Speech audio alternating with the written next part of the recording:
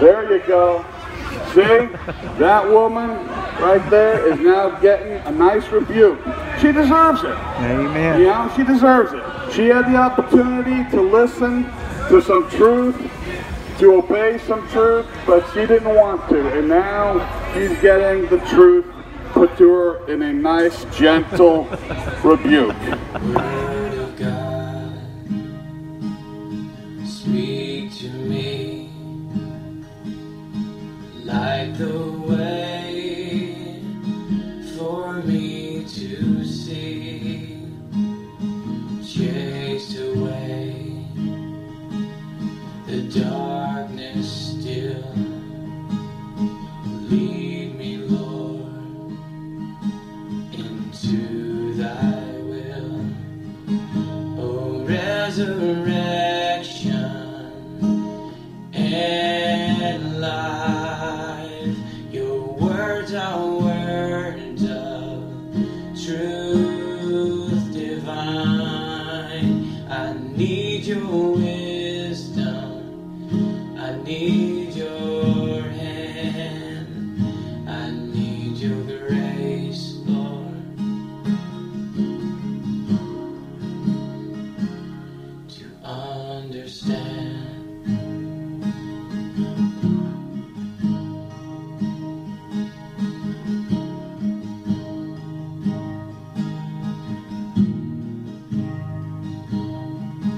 Oh, word unchanged from age to age, your words are deeper than on the page. Help me in death to triumph still. Oh, lead me, Lord, into thy will. Oh, resurrection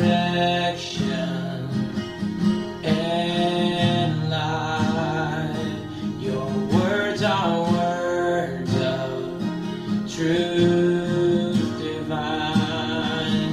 I need your wisdom, I need your hand, I need your grace, Lord,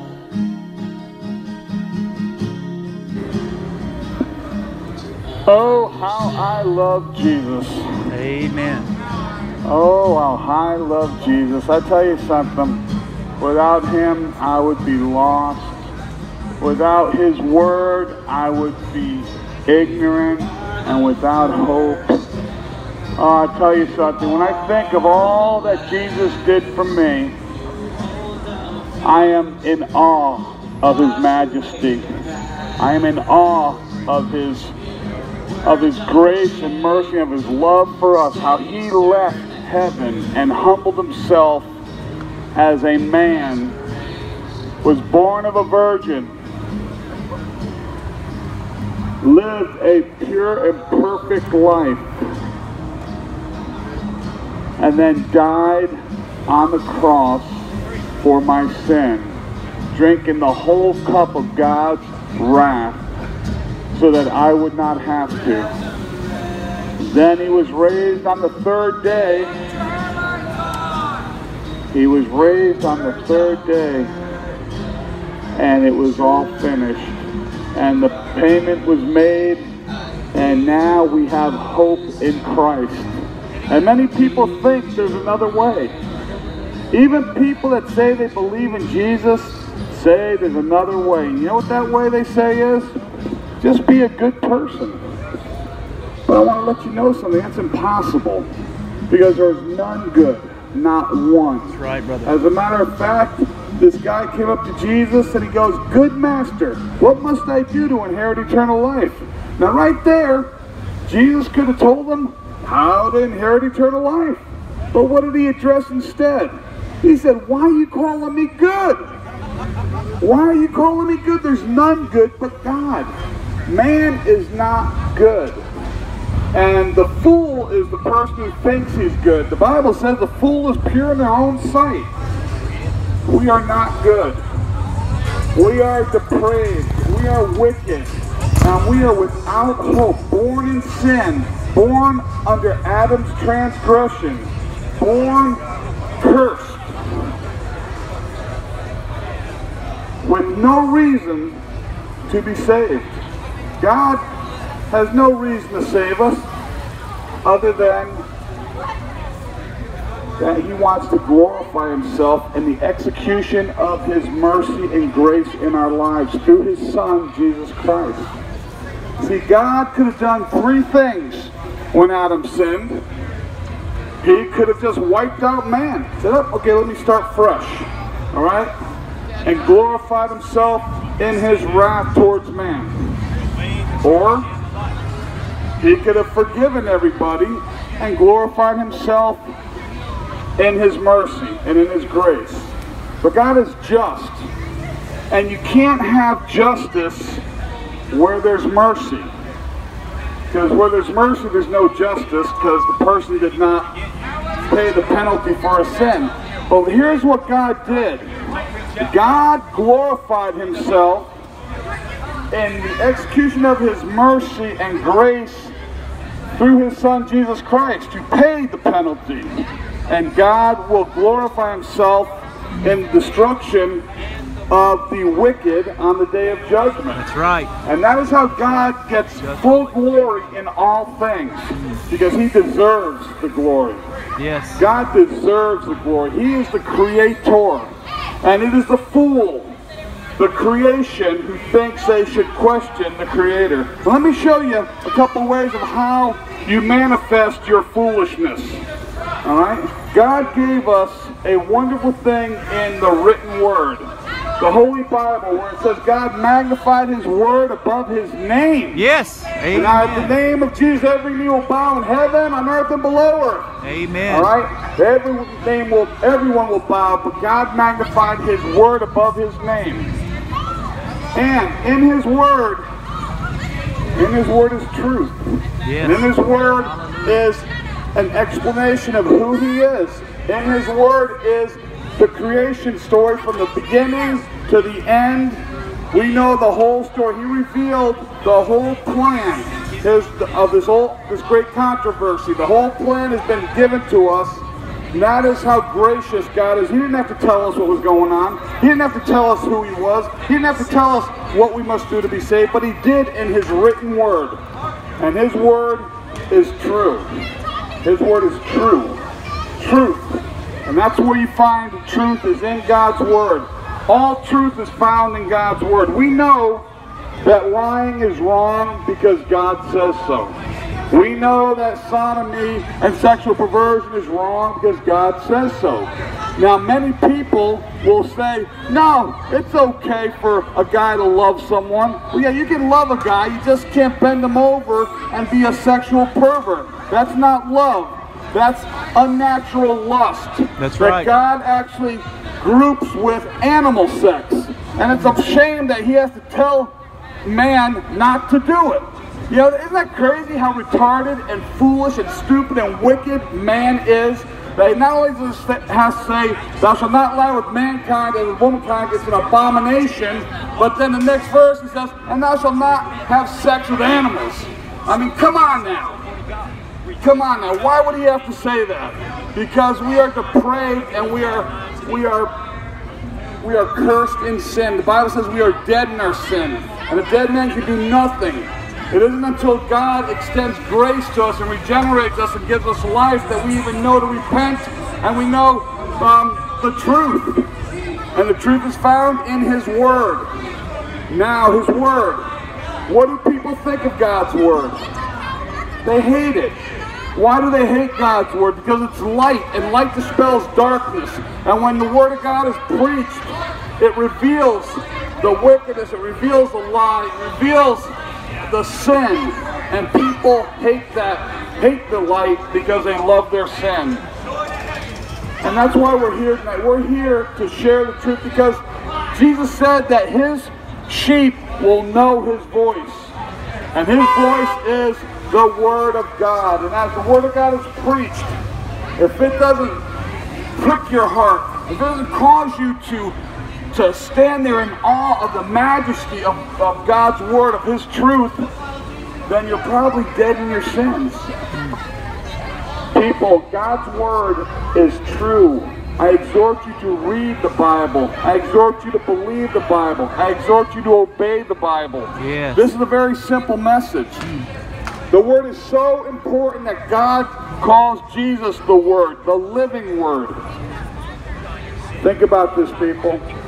Think about what you're going to do when you die. You know, when you die, that is not the end. That's the beginning of eternity. And what you do when you die is determined with what you do while you're alive. While you have breath, while your heart beats, you have hope. You have hope, and the hope is found in Jesus Christ. But some of the ways that people try to go to heaven is to try to be good by doing good works. But there's a verse in the Bible where Jesus said, many will come to me in the final day and say, Lord, Lord, what about us?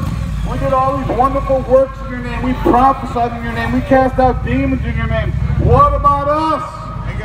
And he said unto them, depart from me, I never knew you, ye that work iniquity. Now why would he say that? They professed him to be Lord. So all those people that say, oh, just profess him to be Lord, you'll be saved. Well, they did that. That didn't save them. He said, well, go ahead and do good works. And they did wonderful works in his name. They even cast out demons, and they prophesied in his name. And they still said, depart from me. I never knew you, ye that work iniquity. And that's why when Jesus said, examine yourself to see if you're in the faith, you need to examine yourself to see if you're in unrepentant sin. Right. Because a Christian cannot live in sin and be okay with it. That's right. All right? If when they're in sin, God has given us a conscience, a Holy Spirit, and what that does is it causes us to feel guilt and shame and remorse, and we feel terrible, and we repent of it, and we cry out to God, and he is just and able to forgive us. His ability equals his willingness, or should I say his willingness equals his ability.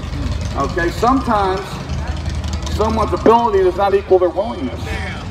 And sometimes people are willing but unable. But God is able and willing to forgive us. Amen. Able and willing. Now people, you got to think about this for a moment. You got to think about this. Are you willing?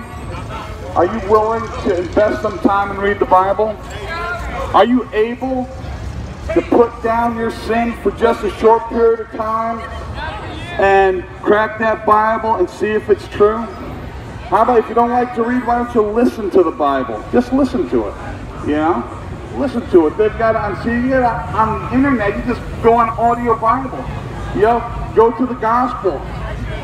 Go to the gospel, listen to Matthew, Mark, Luke, or John, and you'll know all about Jesus. It tells you all about Jesus Christ. And then see if it's true. Invest some time in your soul. All right? Faith comes by hearing, and hearing by the Word of God. Truth dispels darkness. The Word of God will dispel that darkness. Your sin will, you'll start to feel guilt and shame for your sin. You'll start to feel a love and a draw to God if you are in fact a child of God. If you have your father the devil, then you will just hate it. It will be nothing to you. There'll be no feeling. You'll be dead. It'll be numb. This message will be numb to you. It'll be ridiculous because the Bible says that the preaching of the word is foolishness to them that perish. All right? So if you think what we're saying when we're preaching God's word to you that it's foolishness, then that's a great indicator that you're going to perish. And that should put the fear of God in you. And that's another thing I want to address.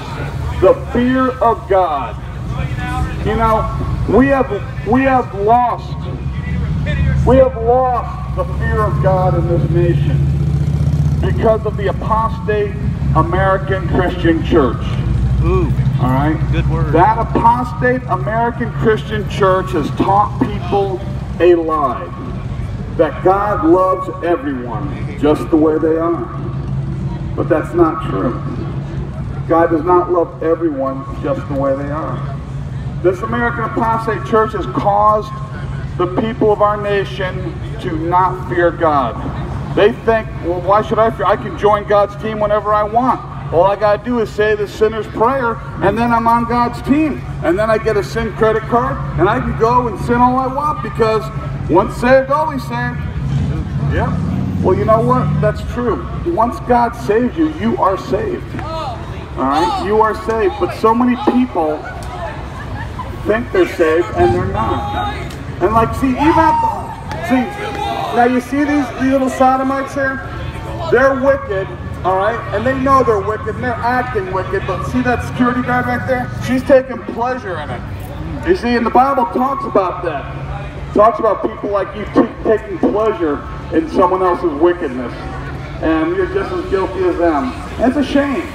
It's a shame. You know, I don't even know why you're laughing and trying to get people to revel in it with you, because no one cares. You know, no one cares. But we care. We care enough about you people to come out here and share our lives with you and tell you the truth. You know? And we're here to glorify God. So whether you believe or whether you reject it, then God gets the glory. Vivo en Dios. What's that? Speak English, you're in America right now. No, vivo en Dios. What are you talking about? Vivo en Dios. Need a translator, Brother David.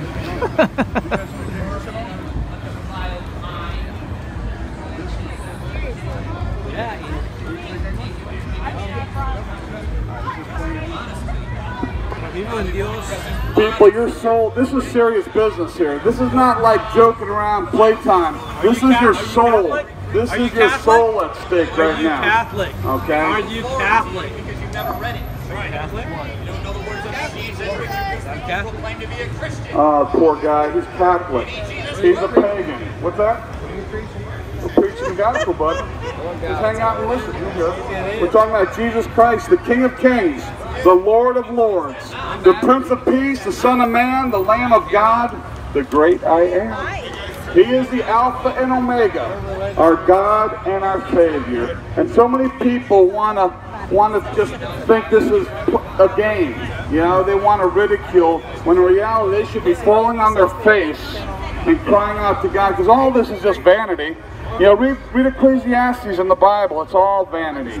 Everything, your career, your life, it's all vanity. It's all vanity. The whole, Solomon said, let us hear the conclusion of the whole matter. Fear God and keep His commandments, for this is the whole duty of man. That is the whole duty of man. You want to love God, you need to obey Him. You want to obey Him, you need to read the Bible and find out how to obey Him. You want to get saved? Read the Bible, find out what He requires of you. Think about that. As a matter of fact, though, there's not much you can do to be saved. It's a gift from God. God saves those who He chooses. Ooh. Oh yeah. God saves those who He's chosen before the foundation of the world. Yep, read Ephesians chapter 1 for that one. There you go. See, that woman right there is now getting a nice rebuke. She deserves it. Amen. You know, she deserves it. She had the opportunity to listen to some truth, to obey some truth, but she didn't want to. And now she's getting the truth put to her in a nice, gentle rebuke. You know, many people think they're saved, they're Christians because they go to church, or, you know, because they may crack the Bible open once or twice a week, or, you know, they give to missionaries or something like that. But I want to let you know something. Being saved is a radical, all or nothing deal. You know, a Christian that is saved gives everything to God, every thought, every word, every deed, because he knows that he will be judged on everything he's done, whether it be bad or good. And he is responsible for the time that God has given him. So he wants to be a good steward and not a slothful or lazy steward. And many people think they're saved, but they're not. As a matter of fact, I'd say 85% of the people that think they're Christian are not. They're probably on the wide road. Did you know that the straight and narrow way is really straight and really narrow? I mean, it's really narrow and really straight. And you know what? You can't walk it on your own. That's right. You need Christ. Amen. Christ is the only way that's going to get you through that straight and narrow way. Yeah, brother. There's no other way to go through that straight and narrow way. Period. Think about that for a minute. You know? But this wide road, man, this wide road is like living on a circle. Anywhere you go, that's the wide road, man. You can go anywhere you want. Whatever direction, that's the widest road it can possibly be. You can do anything you want, but you can't walk the straight and narrow way. You can think that you're saved your whole life and then enter into eternity and hear these words, "Depart from me, I never knew you." Think about that. Think about the torment of that one. Think about worshiping a false god all your life. And that's what apostate American Christianity has done, is they have made a false god out of their Jesus. There are many Christs. There are false Christs, and there's the true Christ. But one thing that I find really, really disturbing is that, you know, you have people that try to be good, and then you have people that are bad, but then you have people like that across the street that are actually try to be bad. They try to be wicked. They try to be more vile than the next. And I mean, if judgment starts at the house of the Lord, what do you think is going to happen to you? I mean, think about that. I mean, you are in for such a big surprise. Such a big, giant surprise. I mean, I tell you, and I don't envy, I would not wish that upon you. You know, I would hope, my hope and prayer for you is that the Word of God would go in your ears, plant itself in your heart, and grow to a saving faith. Yes. You know, that you parents would teach your children the way of the Lord and they would not depart from it. That God in His mercy would open your eyes and ears and give you a soft and fleshy heart that could receive the truth with gladness. What a crying shame. What a crying shame it is to see the state of mankind today. There's one thing to be hostile towards the Word, but there's another thing to be apathetic. To go and hear the truth and it doesn't even affect you. You don't even feel anything. It's just words that you don't understand that just go right past you. That is the biggest danger. That's like an evidence of being an apostate. When your conscience no longer works, or you're unable to grasp the truth. Wake up, people. Yes. Judgment is coming, and salvation is now. Today is the day of salvation. Today is the day the Lord hath made. Today is the day to repent, to turn from your wickedness and to get right with God. Today is the day to crack that Bible and read it. Today is the day to read that Bible, believe that Bible, obey that Bible, smell that Bible. Get your nose out of the pornography and put it in the Bible.